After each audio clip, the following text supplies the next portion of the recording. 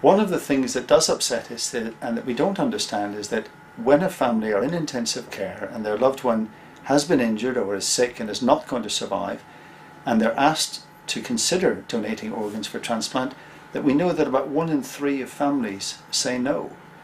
And we're not sure why that is,